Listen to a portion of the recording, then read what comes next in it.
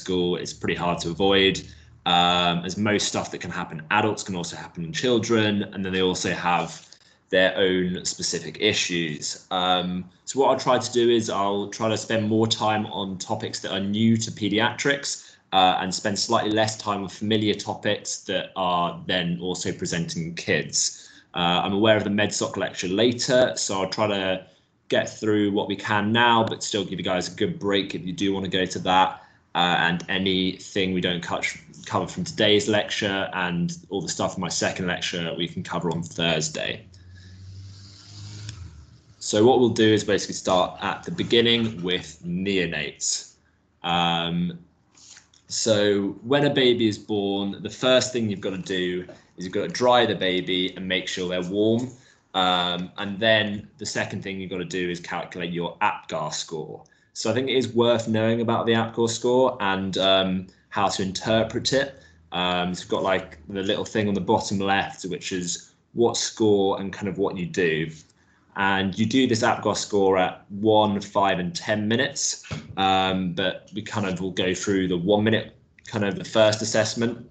So if the APGAR is high enough, so it's kind of 7 to 10, then you can just give the baby to mum. That's all good.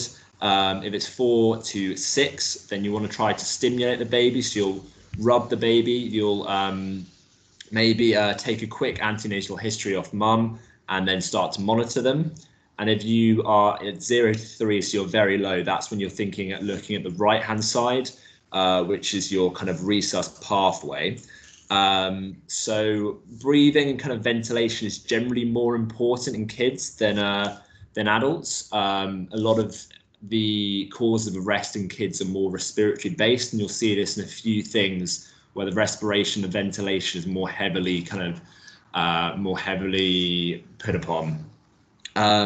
So at first, if you have no spontaneous resp effort, what you'll do is you'll give a burst of kind of breaths to try and inflate the lungs. So this is 5 breaths kind of back to back, where if you think the lungs are having trouble expanding, you're trying to give them some help to inflate.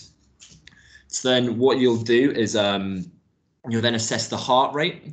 So if the heart rate increases with this, then you're a bit more happy. But if it doesn't, or it stays very low, then what you can do is you can make sure that these inflation breaths are going in. So you'll check that the chest is rising and falling, and that you are properly that you're properly getting breath in there. You might try another 5, but if not, and the heart rate's still low or still not coming up, then what you'll start to do is you'll start to ventilate the baby and start chest compressions.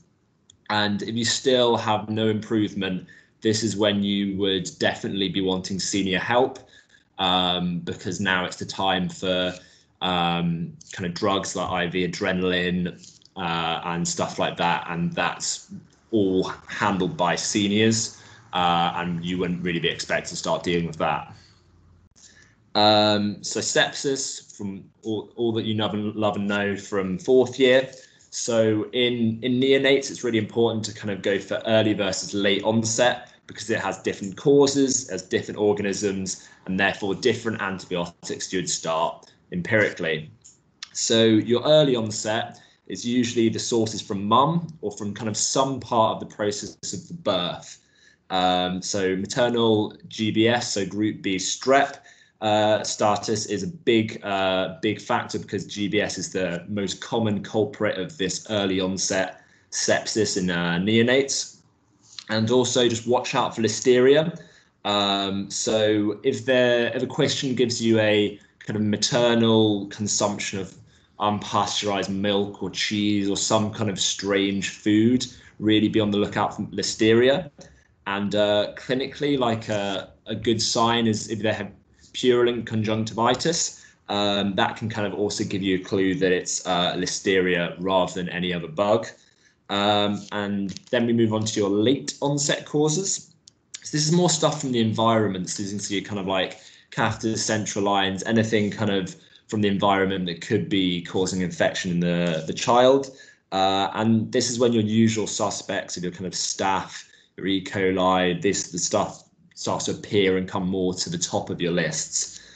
Another really important thing in kids is your septic screen.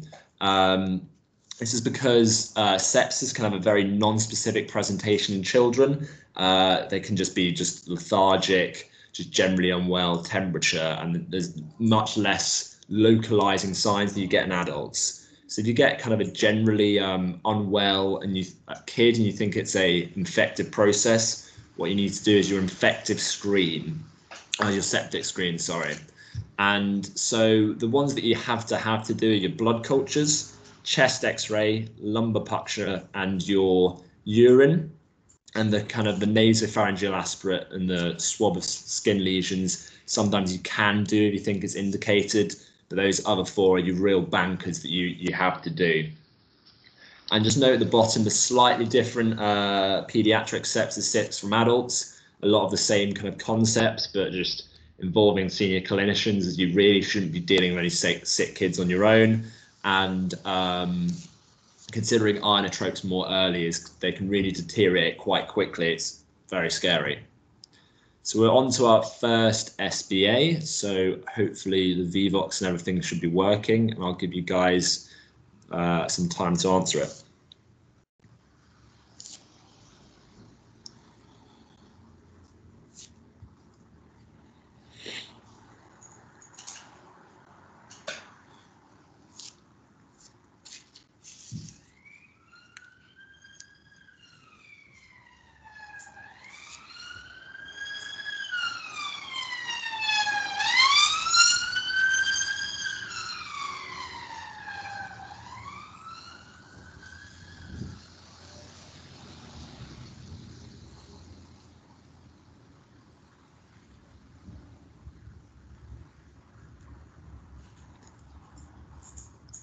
So the real key to this question, I think, is the cord prolapse, which is kind of snuck a little bit in the middle there, but you've got a real big cause of birth asphyxia, cord prolapse. It can really cause profound hypoxia in the neonate as their entire kind of supply is cut off.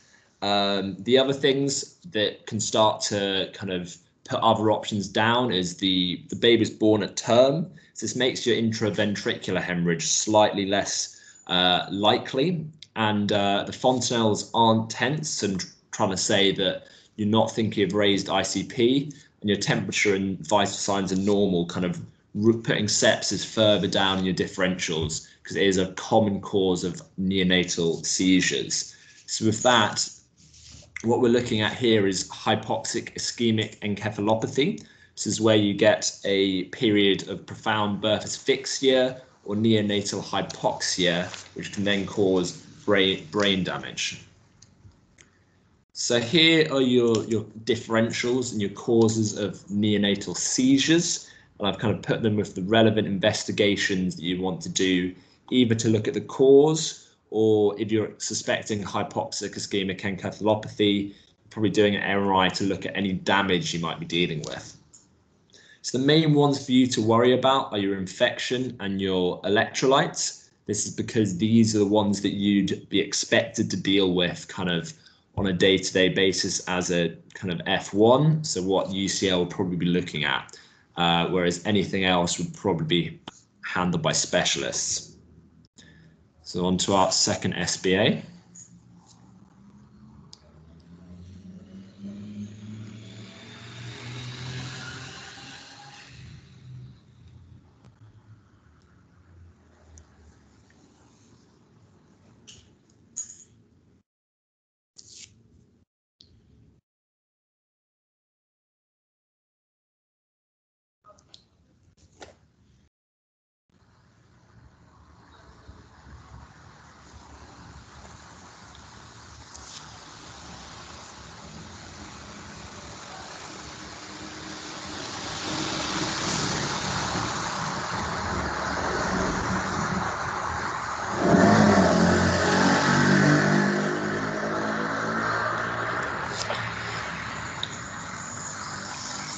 So here we have a preterm baby. He's got abdo signs and a pretty kind of haywire looking x-ray.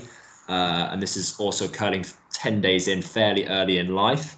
And here you've really got to be thinking about neck or necrotizing enterocolitis. So I've given a fairly short brief because I just wanted the best next steps, what you initially do. And here with them, you've got to rest the bowel and give any IV antibiotics, because you're worried about if they do perforate, you want to have them on antibiotics. Now, if they had perforated or they were getting increasing distension that wasn't reacting to this first line management, that was when you would maybe think about going for the laparotomy. But first, you want to rest the bowel and give them antibiotics. So at the top here in your problems of prematurity are the immediate problems and considerations in preterm babies. So kind of the pediatricians, NICU will be ready and waiting to deal with these because they're very, very common. So hypothermia is a real thing. You've got to make sure they're kept warm very early, and respiratory distress syndrome is also very common, which I'll expand on in a second. So your other specific issues that you get in preterm babies. So we've mentioned the intraventricular hemorrhage. So this is very common in preterm babies, but rare in practically any other scenario. So if you're looking at any neurosigns early in life for a preterm baby, you're thinking intraventricular hemorrhage is at the top of what you're thinking. And there's quite a wide range of outcomes, actually. Many of them do quite well, but it can also have fairly devastating long-term side effects. It's a bit of a range of outcomes. We'll talk a bit more about neck in a second. And then finally is your retinopathy. So it's an important thing to keep an eye on. And you'll actually see Opthal will do like their regular round. They'll usually do it at the same time each week, where they go around NICU screening for this. And it's just it's a retinopathy which is caused by prematurity. So here we're on to neck, and it's a pathology pretty much exclusively seen in preterm babies. It should be your top differential in kind of first couple of weeks of life in any preterm child. In terms of your investigation, ABG is really important because you're looking for either ischemic bowel, any perforation, or any sepsis if you have perforated as well. As we said before, you want to try and rest the bowel by giving IV nutrition or TPN and IV antibiotics if you're worried about perforation, and you need surgeries if you do get a perforation or progressive distension, you're worried about them perforating. So this is some x-rays of neck, and here we have the kind of most pathognomonic sign, and it's shown where that pointer is. So it's kind of like almost like a slightly bubbly appearance of the bowel wall. You are getting air kind of trapped in between the layers of the bowel wall. So there it kind of just looks like it's a bit bubbly almost. I'm not that good at x-rays. I need to describe it in as simple a way as possible. So here we've got some of the other signs you can see. Most of these are pretty kind of SBA buzzwordsy, but one I can at least appreciate is this wriggler's sign, where if you've got air on both sides of the bowel, that causes a really sharp, nice line. So you can see where the arrow is pointed, you can make out a really, really nice bowel wall. So you can see that, and the other ones I think are more for SBAs, and I don't think I'm going to pick them up at all. So on to another SBA.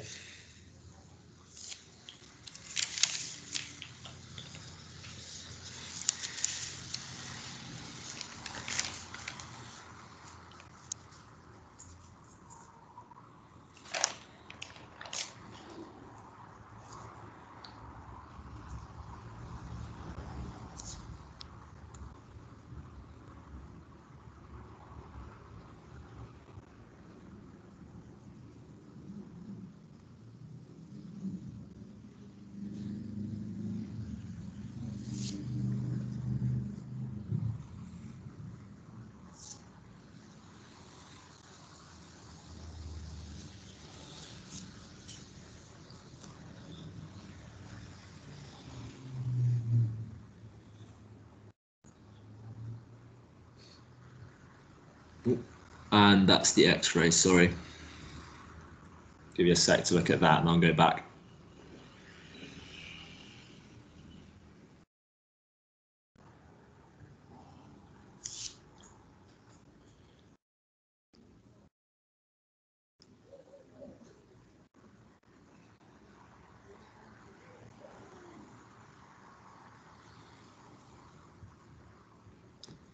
So what we have here is respiratory distress in a term baby, and without much other information, your most likely differential for that is TTN, or transient tachypnea of the newborn. So again, the fact that the baby is born at term is key because it puts respiratory distress syndrome further down on your list, whereas if the baby was preterm, that would be really top of your list. So I'll go through all of these options later in the talk or in my other talk in some capacity. So now on to respiratory distress syndrome.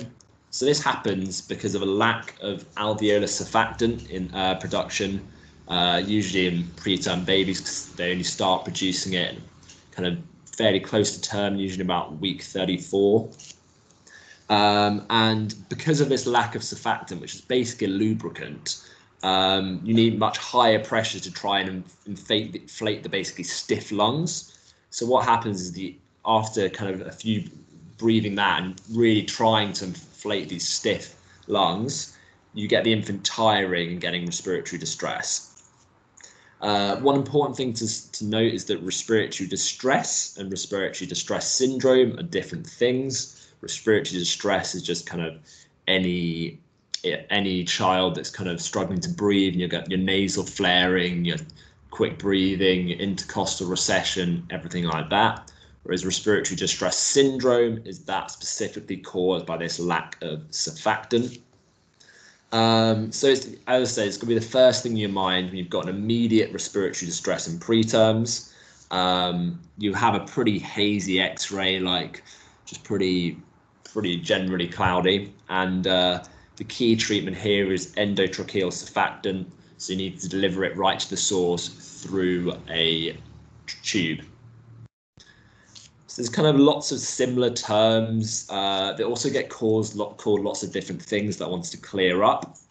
So the first and the biggest one is bronchopulmonary dysplasia, aka chronic lung disease, and also can be called as well prematurity lung disease. So this is long-term consequences from the treatment of respiratory distress. So you've probably got to intubate these children, do your endotracheal surfactant, and put them on high flow oxygen, and all of this can damage the lungs as well, and these can kind of have long-term consequences. So there's a bit of a range of outcomes. A lot of them do pretty well and just might have kind of asthma type syndrome or a bit of exercise limitation, but it can also cause long-term lung difficulties basically. Next we go on to PPHN, so persistent pulmonary hypertension in newborn.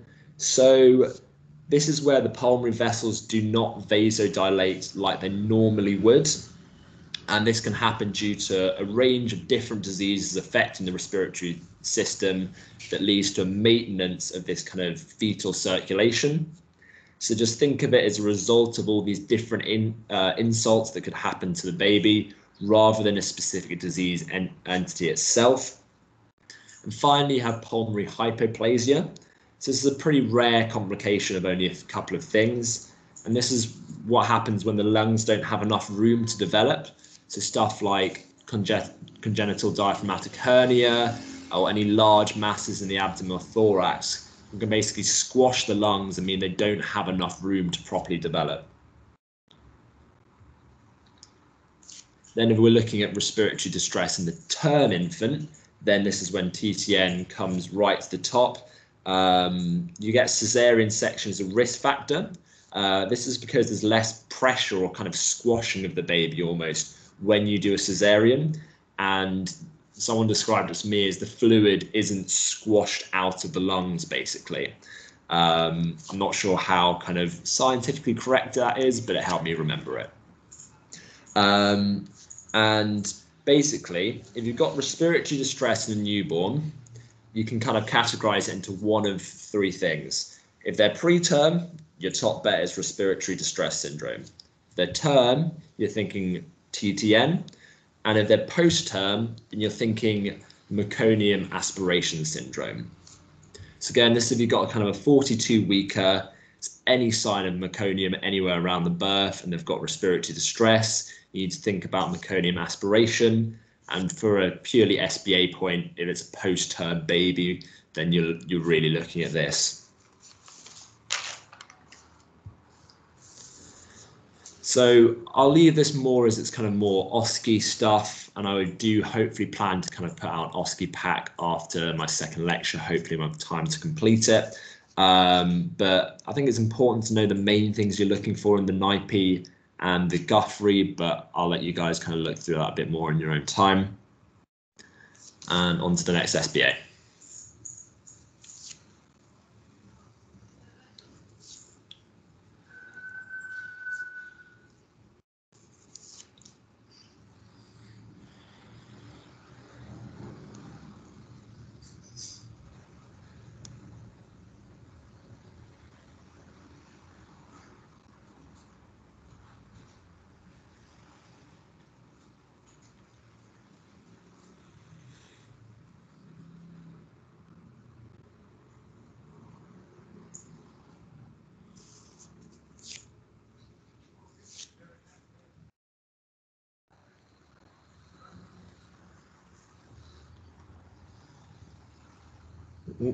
And then one more, it's a little double header.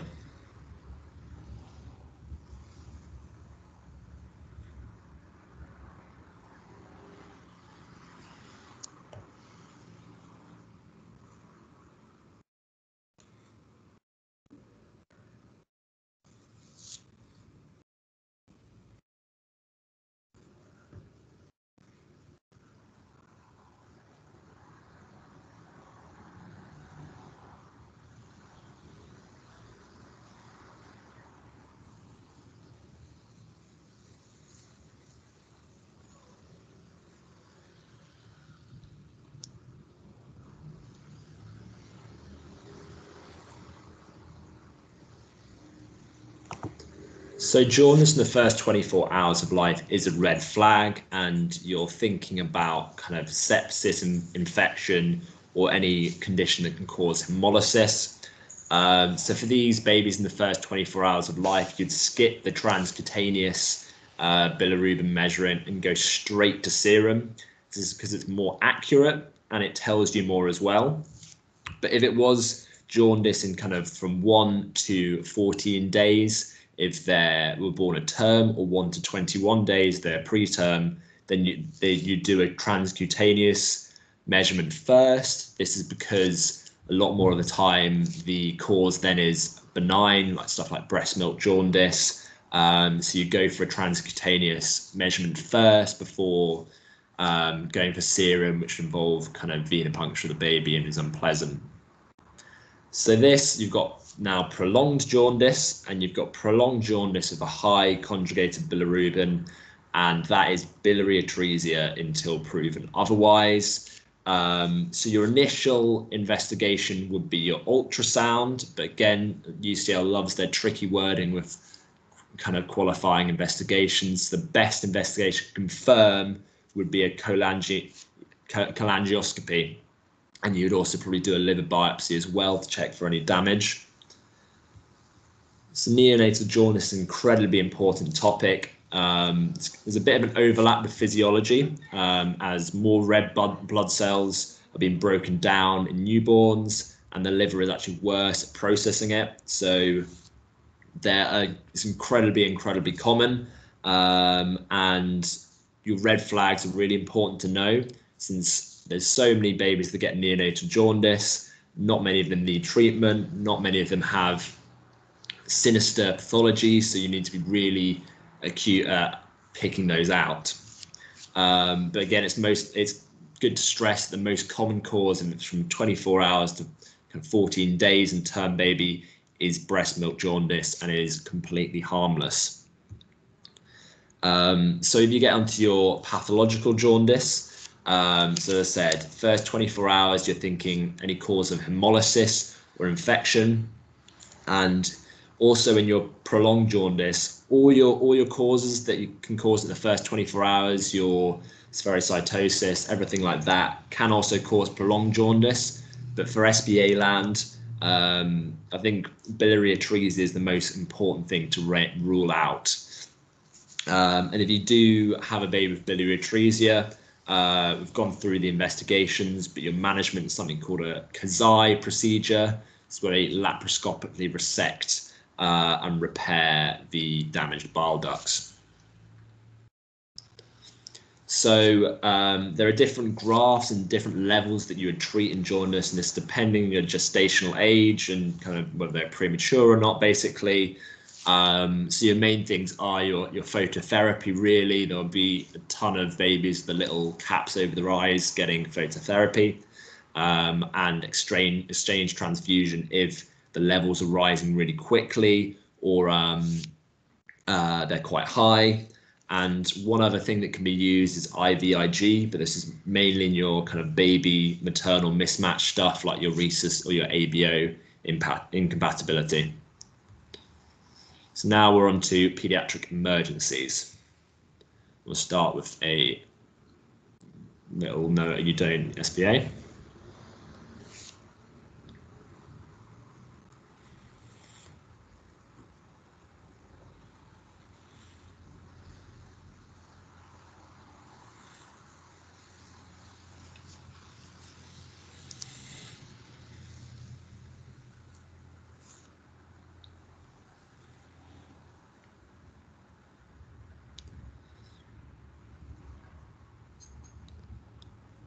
So in children, the collapse and BLS algorithm is different into adults. So that's why I kind of really want to stress this. So we'll just move on to it.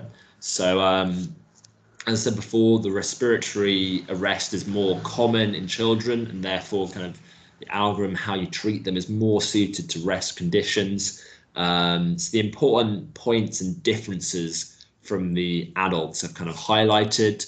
So if they're not breathing, you don't go straight to checking their circulation, give them 5 rescue breaths.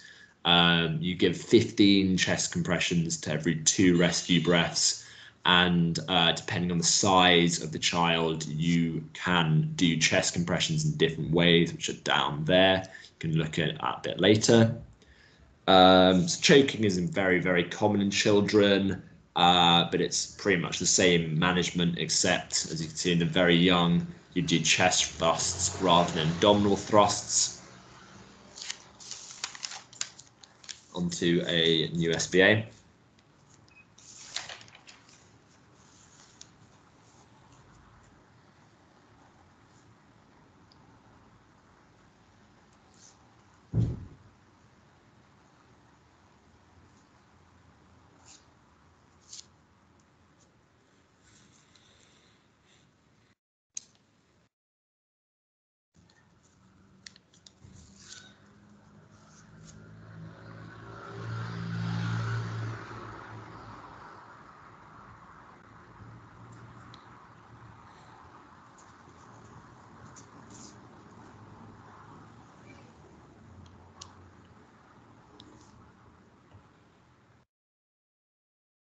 So you've got to be very careful with young kids. So under 3 months, as sepsis can present very non-specifically and be quite difficult to detect in these. So if any concern, you probably want them seeing a specialist in hospital. So we'll move on to kind of the red flags that these are from. So it looks a bit intimidating at first. I think most of these red flags are quite intuitive. So they're a very sick child, or if you've got serious pathology suspected like bowel obstruction or serious neurological disease or meningitis. But I want to do an SBA on the temp ones because I always got caught out on it. So basically watch out for those temperature red flags. The rest of them, you can probably tell that something serious is going on from the signs. And the important one to note is just I have a bad feeling about this baby. There's a lot of scope for just kind of general gut feeling. So I don't think you need to memorize wet flag. Basically, a lot of people talked about it on my peds lectures, and I'd never heard it before, and I got quite confused. But it's just what you want set out if you know you've got a very sick child on the way. Again, I don't think you need to kind of memorize it, but I think it's just useful to see the different things that you're thinking about. Seizures, so I've got the algorithm from NICE just on the right, and it's pretty much the same as in adults. Just thought I'd mention it, but it should be what you know and love from 4th year. Again, so from sepsis, note it's slightly different. Sepsis 6. The important thing is hypotension is a pretty late and bad sign in children. Don't be reassured by normal blood pressure. And again, with the giving antibiotics in kind of under 3 months, it's just all of this kind of being overly cautious in the very young.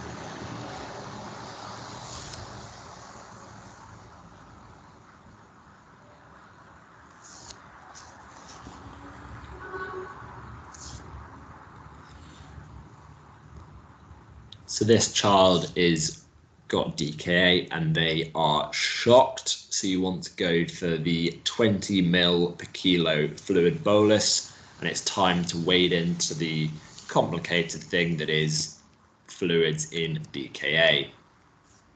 So what the first question in DKA in children is basically what state are they generally in?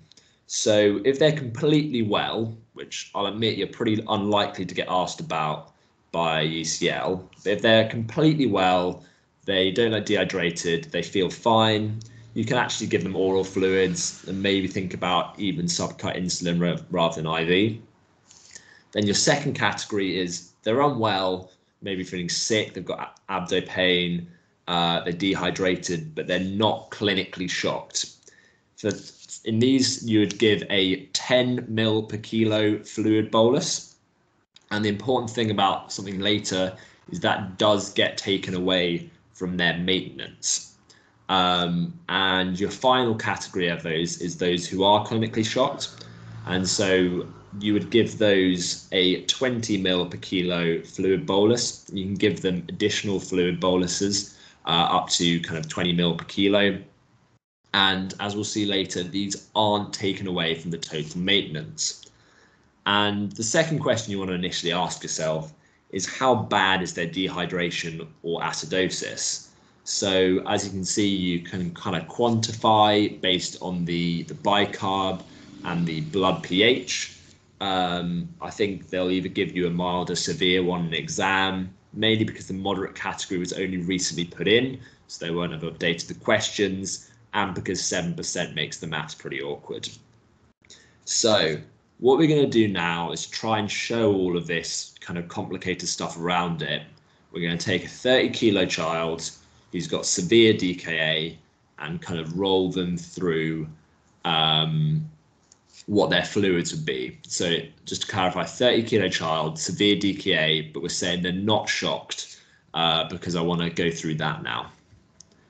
So how are we going to do their maintenance fluids? So on the right is how pediatric maintenance fluids are usually calculated. So this is your 100 ml per kilo for your first 10 kilos, and then the 50 ml per kilo, and then 20 ml per kilo. So you can see 10 kilogram, we need 1 liter, 20, 1.5. Now when you get to 30, you're going to need 1.7 liters. Now we need to deal with the fact that he's dehydrated because he's got DKA and he has a deficit of fluid. So remember we were saying he had severe DKA, so that was a 10% deficit. So that deficit is 10% of his body weight. So he's 30 kilos, therefore he has a 3 kilo or 3 litres deficit. But since he wasn't in shock, again, different to the SBA, but here we're saying he wasn't in shock, the initial 10 mil per kilo bolus, i.e. he would have been given 300 millilitres, that is now taken away from that 3 litre deficit. So now the deficit is only 2,700 millilitres because we've given him that bolus at the start. And remember, and just a good note is that remember, if they're shocked, that 20 mil per kilo bolus isn't taken away here. So now we have the deficit calculated, the deficit of 2,700, and we've got to replace this over the course of 48 hours. This is because we don't want to replace fluids too quickly because the risk of cerebral edema, which we'll talk about in a second.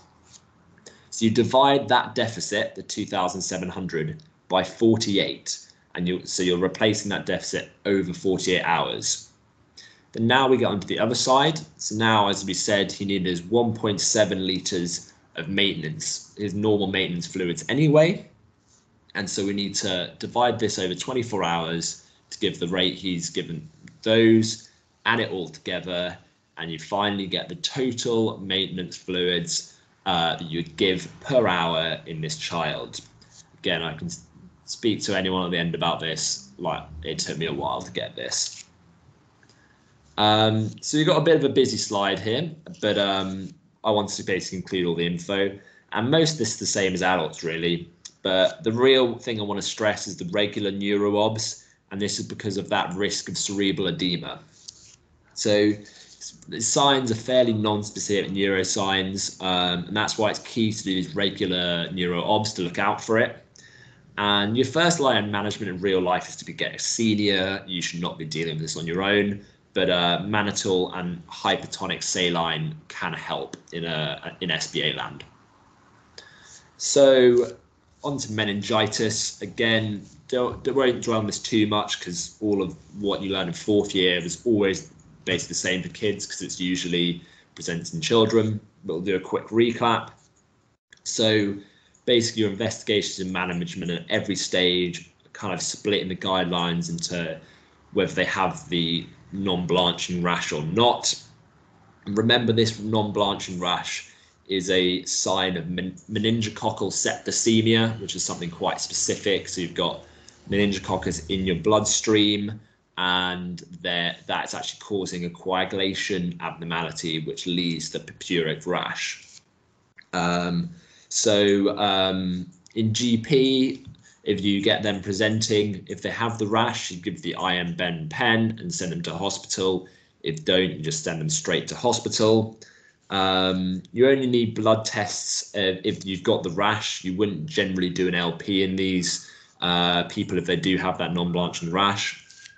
I think just to clear up, you don't always need to do a CT before LP. I know some people say that, but that's written down there is what NICE says about it. And basically with an LP, don't do it if the child's really, really unwell with any of those things. And you wouldn't generally do it if they've got the rash, but in all other cases, it would be your first thing you'd do. So here we have your causative organisms, which maybe seen last year, but these can be said with a gel and NHS pneumonic. So then we move on to the treatment. So if you see the rash when they present to hospital, you give antibiotics straight away before any maybe investigations. Probably get the blood cultures first, but you're wanting to get antibiotics in them as soon as possible. And if they don't have the rash, then if you see any abnormality on LP, even if it's kind of a viral looking picture, but any abnormality, any white blood cells, anything like that, you give the antibiotics straight away until you get CSF cultures back, confirming that it's bacterial or not. So in the very young, so under 3 months, you give cefotaxime instead of ceftriaxone. There's just a little niche exam point is that KEF in the very young is associated with, I think it's called biliary sludging. You can get biliary problems, high bilirubin, if you give it in the very young children. And remember to cover for listeria in the very young as well with amox or ampicillin. Then there's the steroids question. So I remember stressed this last year, but don't give steroids in the very young, so under 3 months. And then if you've got suspected bacterial meningitis, you would give them, because steroids can reduce sensory neurohearing loss in either H. influenzae or strep pneumo, but if there's the rash, you wouldn't give it. On to the next SBA.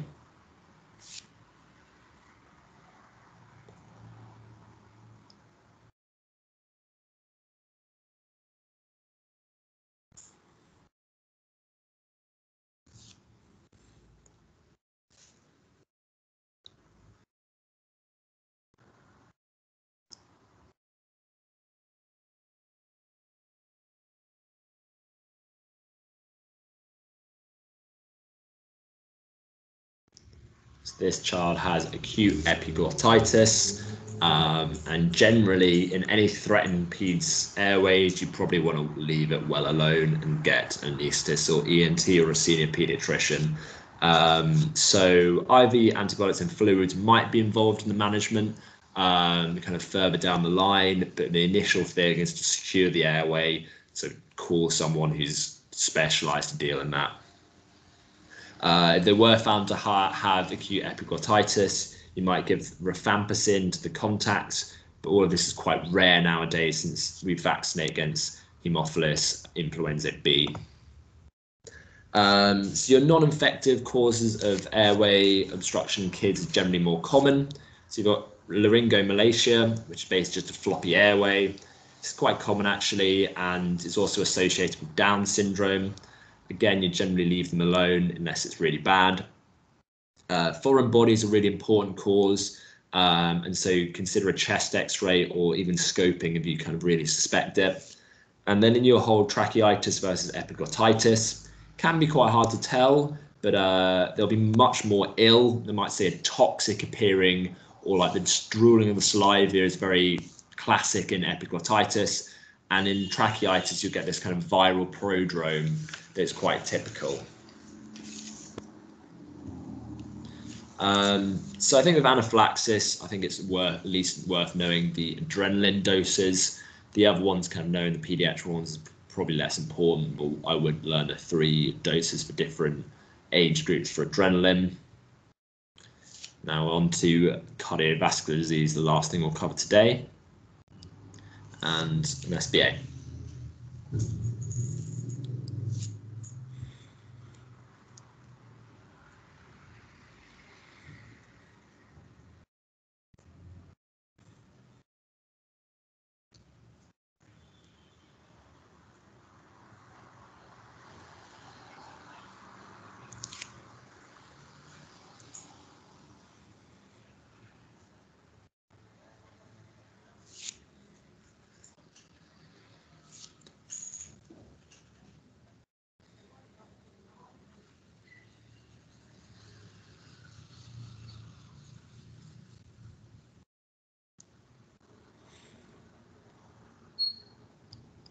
So I've seen this question kind of go a bit either way, but I think the first thing you should be doing in a child when it's kind of getting to the point when the ducts might close and you're looking at a congenital cardiac disease potentially, which is shown by the kind of over 5% difference in the pre versus post-ductal SATs, is you want to keep the duct open, and you do that with prostaglandin or alprostadil, and it's never a bad idea. Whereas high flow oxygen, if you over-oxygenate them, you can cause the ducts to close, which could cause a deterioration in any duct-dependent lesion.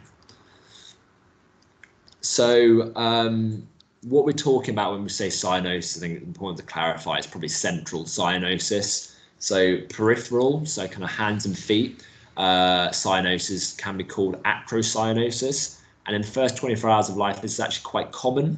But if we're talking about central cyanosis, kind of in the mouth, the lips, that's when you start to get worried. So if you get a baby that's immediately cyanotic straight at birth, this is probably usually a respiratory or infective cause. The exception is something I'll mention coming up. So your investigations, you probably want to localize the source of the cyanosis. So we've talked about the pre and post ductal SATs. That can give you an idea that it's a cardiac lesion. But you can also do something called a nitrogen washout test. Not sure how much that's done nowadays, but classically you give them 100% oxygen and you take 2 ABGs 10 minutes apart on this oxygen. And if they're still hypoxic, still got a low PaO2, after that, you think it's a cardiac cause because no matter how much oxygen you give them, they're still hypoxic. So you generally want to, if you do think it's a congenital cardiac cause of cyanosis in the kind of newborn period, you generally want to keep the duct open. So that's your prostaglandin, not over-oxygenating. And if it's any other causes like your RESP, your sepsis, you generally want to treat those as you identify them. Another quick SBA.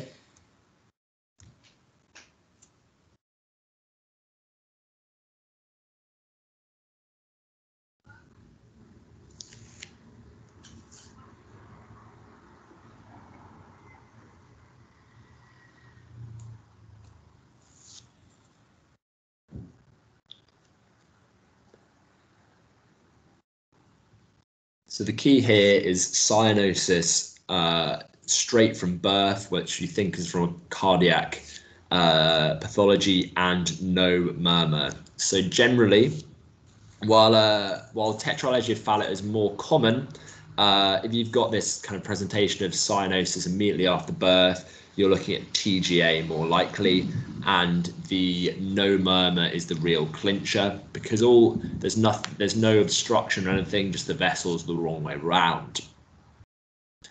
So I think like the different cyanotic heart diseases I'll go through quickly because I think people are quite good at them generally. But on your left is kind of your general overview of the murmurs and your real kind of cliff notes of what you go for. I'll go through the main 3 cyanotic heart diseases quickly on their own, but lesions can be duct dependent, and so that's the ductus arteriosus. So they can be duct dependent for a number of reasons. Either the condition is blocking blood coming out of the left, the right side. So there you want the duct to kind of have the other side compensate a little bit. Or in TGA, you've got them the wrong way round. So you want the blood to mix a little bit through that duct. So tetralogy of Fallot's the most common, and a presentation of it to watch out for is what's called these hypercyanotic episodes. So that's where the baby has increasing cyanosis and crying, and you classically get a disappearance of the murmur here. This is a life-threatening presentation, so you want to do immediate management. So you can either do maneuvers or give them beta blockers and oxygen, and you do that while they're waiting for surgery. And there's the nice little boot heart. TGA, you've got the nice egg on string, and we've kind of talked about this mostly. Really don't want to over-oxygenate them or give them any NSAIDs because this can close the duct, which will lead to a very quick decompensation in these children. Coarctation, you've kind of gone through a bit in 4th year. I put a slide on it, but I think we'll just skip through it. And here are your non-cyanotic heart diseases. So start at ASD. So you get that specific murmur because you've got more blood going through the right ventricle. This is because you get a left to right shunt through that ASD. So the more blood in the right ventricle means you get a flow murmur over the pulmonary valve. So you're basically getting that ESM. And you also it means the pulmonary valve closes later, which is why you get that wide fixed splitting, which is the real classic buzzword for ASD. You can generally, if VSDs are small and asymptomatic, you can generally leave them alone. Important thing to note is the smaller the VSD, the louder the murmur will actually be, due to kind of flow over a much smaller area, makes it more turbulent. Whereas the larger, the blood can kind of more easily get between the two ventricles, which A is worse and B won't sound as loud.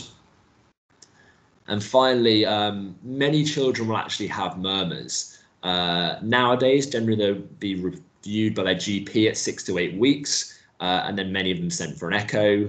But I think this is a really important topic, as UCL love asking about it, about innocent versus pathological murmurs. Some use the kind of 7 S's mnemonic, which I've kind of put in the notes of the slide. But I think it's quite important to be able to recognise an innocent versus a more suspicious looking murmur. So that's all for today. Wanted to kind of keep it quick because we knew there was another lecture on. The rest will be done on Thursday in a separate lecture. So thank you very much for coming. Thank you very much to Riya for joining us and helping us with the slides. Is there any questions or issues? Yeah, sorry, would you mind muting yourself because it's really echoey? Is there really no meaning in transposition of the great arteries? One for Riya.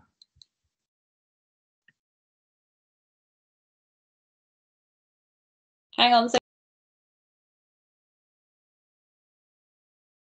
Say that again. Is there no murmur in transposition of the great arteries? To be honest, I don't really know. I think it's more, if you find a murmur, it would be normally in anything that has sort of like an open hole. So for example, like ASD or VSD, most of the time if you've got a TGA, it just means that it's completely swapped over. So technically the rest of the structure's all fine. It's just there's no communication with the oxygenation of the blood. So realistically, if they're asking you that in a question, it would be really harsh of them to put in a murmur if they're thinking TGA. Great, thanks. Someone's asked, how much potassium is added to fluids in DKA management? Very good question. So I was just having a look at the DKA guidelines just here. Let me get to the potassium bit.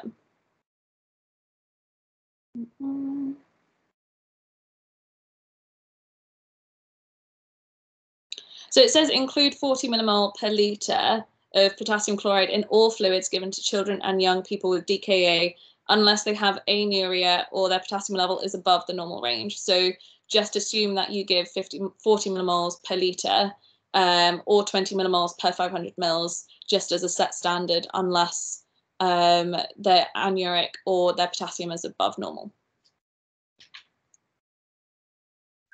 Cheers, Riya. Someone's asked, please would you go through the fluid stuff again? Whether Ollie, you want to do that or Riya, I'm not sure. Is there anything specific in mind with the fluids, or just to kind of go through the calculation again?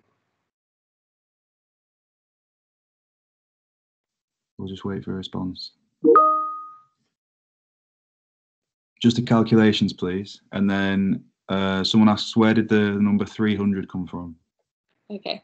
Ollie, are you happy for me to go through that, or do you want to go through it? I'm easy. I can go through it since it was my stuff that I put on there and the numbers and all that. So the 300 number came from the initial bolus.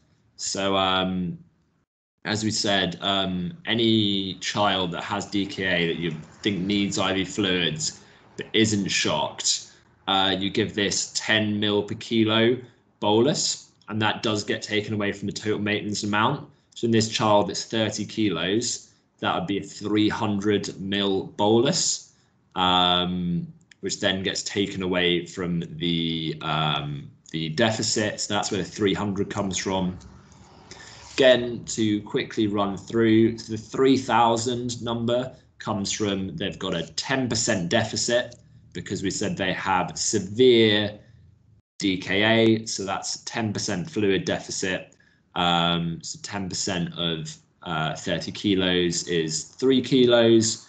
or 3, which is 3 litres of fluid. And that's those two numbers, the 3,000 and 300, are used to calculate the total deficit. And you do that, replace that over 48 hours. And then the 1,700 is the total maintenance fluid they need anyway. And you'd give them that to them over 24 hours. Please let me know if there's any more stuff about DKA fluids that you'd like to know.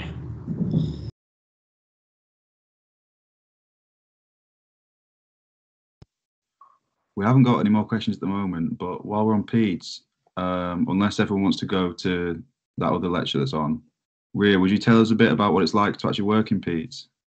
You're asking the wrong person, because my peds rotation actually got cancelled because of redeployment. But I can tell you a little bit about peds A&E. So I spent 6 months in A&E as an F2. And depending on what trust you're in, our A&E also allowed us to do peds A&E. So some places just have the paediatric team covering that, and some places just have the A&E team covering peds.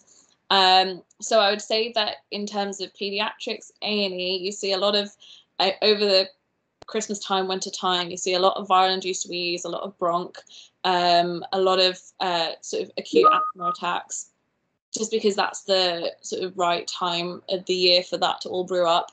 A lot of head injuries, because kids like to run around and bonk their head anywhere. And so you get really, in terms of emergencies, it might be good to also go over NICE guidelines of head injuries, because it is slightly different to adults as when you require a CT. Very specific in terms of neurology and episodes of vomiting. So if you're a little bit iffy, it might just be worth going through that. A lot of broken bones, but I think that you guys can ignore that for UCL finals. And just infection. So Ollie went through sepsis really well. And like he said, hypertension is a really, really late stage. So if in your experience or when you start working, when you've just got a nurse saying, I'm just really worried about this child, I think they're quite unwell, take it seriously. They have a really good traffic light system anyway. And it's just always worth running it through with the peds team in the first place. Neonates is very, very different. I've done a taster week in pediatric surgery, neonates, and ICU. So that was a very, very different ball game. Just wanted to touch on prematurity. So when we went over the topics of prematurity and giving surfactant and prostaglandin and stuff like that, for respiratory distress, sometimes they also give caffeine. I'm not sure if you've seen that in your placements when you're in NICU, but that's basically to help with apneic episodes and to sort of enable them to wean off a ventilator, because sometimes preemie babies find it really difficult to be weaned off. So if that question comes up as why someone's prescribed caffeine for neonates, that's the main reason, is just help them sort of breathe spontaneously by themselves. That's pretty much it. I mean, I'm more than happy to answer any questions for people that are interested in peds and sort of the whole application process, but you guys do have a whole year before you think about that in the first place. Yeah, I think that's as much as I can say. Can I just jump in and answer one of the questions in the chat? So someone asked about why steroids aren't given in, so it's in meningococcal septicemia. This might be a bit kind of over what you need to know, but the steroids given in meningitis are given because you want to prevent the deafness that you can get as a sequelae in, and that's specifically in strep pneumo or in Haemophilus influenzae. So if you got the rash, then you know it's being caused by Neisseria meningitidis rather than those other two, so that there's no real point in giving them. Also, if someone's got the rash, they're pretty unwell, you might not want to give them steroids, as they're probably fighting a pretty life-threatening infection.